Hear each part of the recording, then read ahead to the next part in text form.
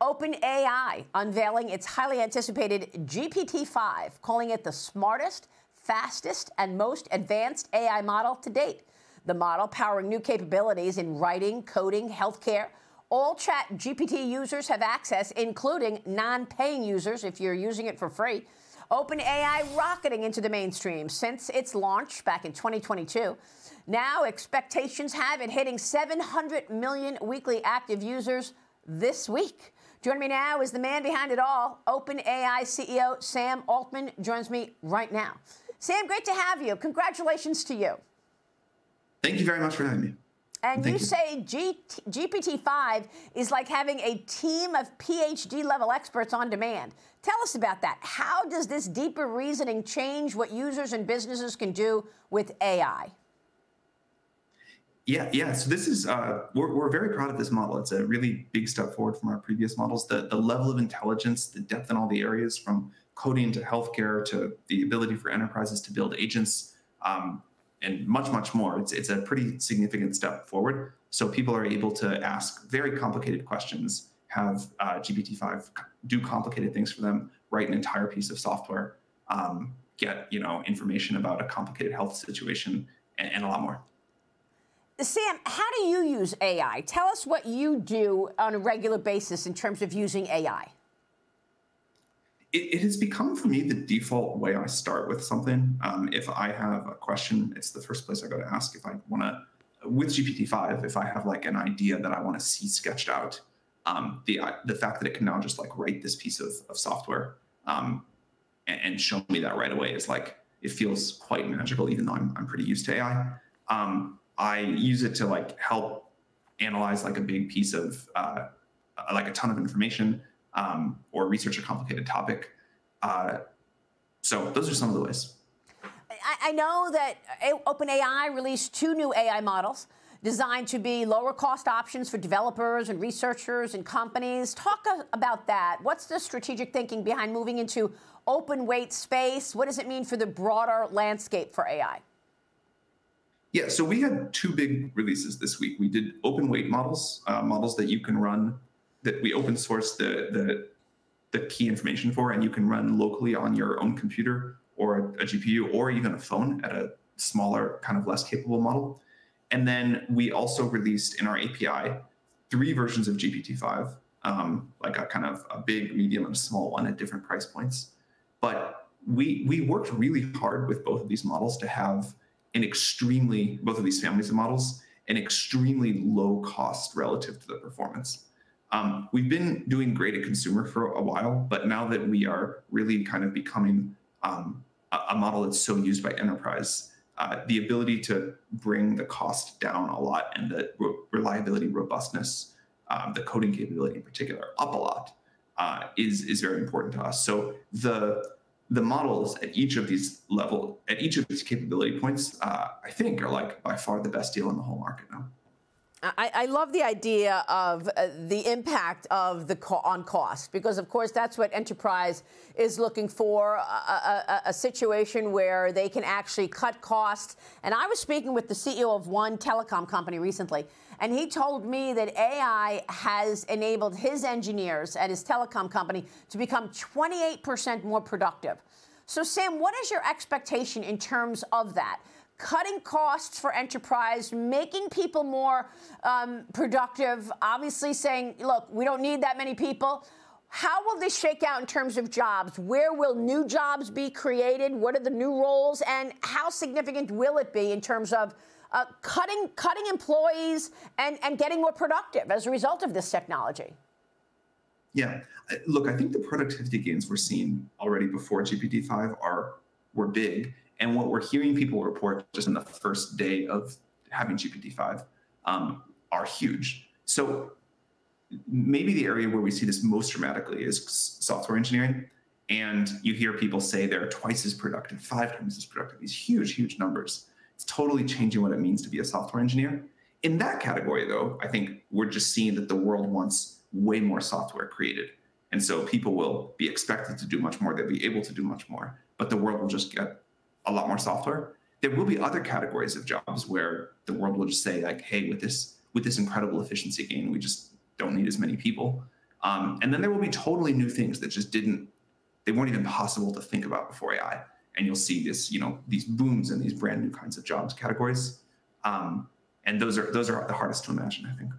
And of course, that's the reason that ChatGPT's use in workplaces is surging across industries, right? I mean, you've got so many industries now incorporating it in their business plans and ensuring that employees know how to use it and are using it regularly. What's your sense of how much companies are spending on this technology? The Wall Street Journal reported a couple of months ago, or a couple of weeks ago, rather, that big tech is going to spend $400 billion in an AI spending spree. And they were really talking about Alphabet, Google, Microsoft, Amazon, Meta spending. But are you seeing spending broadly across business, or is it still concentrated in those tech companies, Sam? So that number you talked about, I think, is just what the tech companies are spending on the AI infrastructure, the servers, the computer chips, to be able to create these products. In terms of businesses actually spending on the technology, I didn't think this a couple of years ago. The numbers were so much smaller, and we were still very much in the consumer phase. I think a company like OpenAI will be able to build a $100 billion business line just selling products to other businesses. The efficiency gains, the value delivered is so worth it that I think we can now build a huge business here, and we're excited to get going on that. Because companies are going to spend on the actual OpenAI content, not just on the infrastructure that you just referred to. Yeah, that infrastructure being chips and servers and data centers. The services that we build on top of that, I think, are now just generating so much economic value. That's incredible. We hear from companies like Amgen, who was an early tester of GPT-5, just saying that this is really a step change for the value it can deliver and how it helps them do that. Financial services companies really do, have been early adopters that are now pushing even further. But the amount of automation that's possible, the amount of completely new products that someone can just build, it's quite significant. So, Sam, what are those products that you are envisioning that you can layer on top of this to create this business that you're talking about? Give us a sense of some of those products that you're referring to. I would love to be able to build sort of a general purpose service for a business where a worker can say, okay, here are the 5 tasks I do most often on my computer, and show them to the AI and sort of teach the AI, like, here's what I need help with. Here's the part I'd like you to automate. And the AI can learn for that worker the parts of the task that they need help with that are repetitive that they can automate, and then just learn to do those and say, hey, I think this is what I should probably do here. Click OK to confirm. I can go make it happen. And if we can do that in a general purpose way, from jobs that are as diverse as like data entry to computer programming to scientific experiments,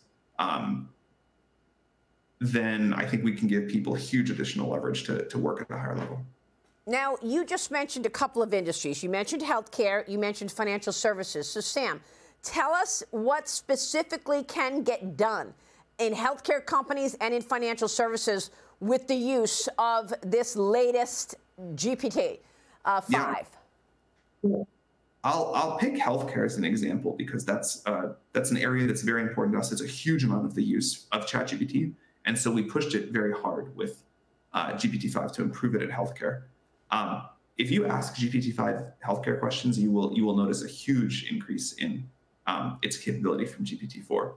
And we've heard from many healthcare companies that are like, I can now build a completely different product than I could before, maybe to help my physicians make a complicated diagnosis by looking at information and knowing things that they might have otherwise, a disease that might be so rare, so presented in such an unusual way. So you can imagine like a physician assistant that a company could build with GPT-5 that would really potentially save a lot of lives. And what about financial services, Sam?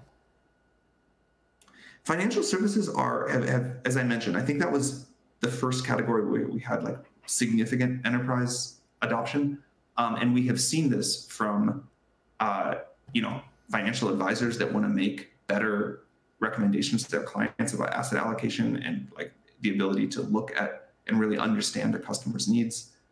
We've seen this from people that do research on financial assets in totally different ways, using the ability of now GPT-5 and earlier GPT-4 to go integrate a ton of information and really help study a company. Certainly to just build software faster, do things like customer support faster is something that financial services companies have been early adopters of. That's incredible. Now, I know that lots of rivals of yours are trying to escalate this talent war. Everybody's offering massive pay packages to poach top AI researchers, Sam. Where do you find AI researchers and the employees that you need to put in these jobs to actually execute? A lot of the best success we've had is finding really smart people from other fields and training them over years to become great AI researchers. So we've had just phenomenal success finding the smartest people we can and then having them come to our company and learn how to be great AI researchers. And I expect we'll keep doing that. And are you offering bonuses to those people of up to $1.5 million to keep staff on board? Yeah, look, we're definitely, we want to pay our people super well, and we want to react to what's happening in the market. We will not be able to sort of match the levels of some companies, like say what Meta's doing, but we will continue to try to significantly increase our compensation as our company does better and better. So what's the salary of an average AI engineer?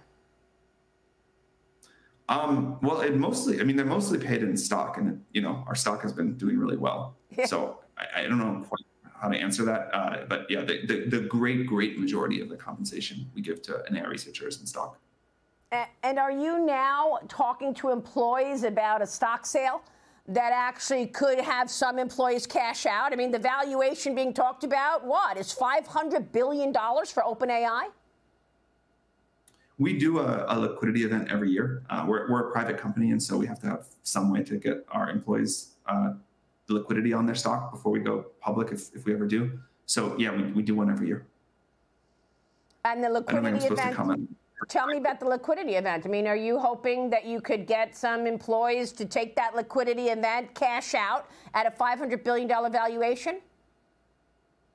I can't comment on the specific valuation, but yeah, like people are able to sell a portion of their stock every year in our sort. This is like a very standard thing for companies of our stage, and we've been doing it, I don't know, last 3 or 4 years.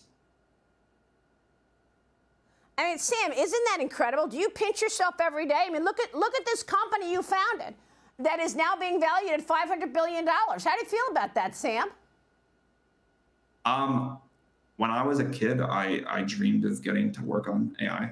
I was like a sci-fi nerd. I thought AI was the coolest thing. I grew up in like a suburb of St. Louis.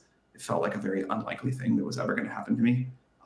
So yeah, I can't believe that this is actually what I get to do every day. And it is the coolest thing I can get into work on. I feel super grateful. That is incredible. I'm sure you are super grateful. Sam, I want to take a quick break, and then I want to get your usages for the new GPT-5. And I want to get you to talk to us a little about what's possible for our audience. Stay right there. We've got more with Sam Altman on the other side of this break. Back in a minute.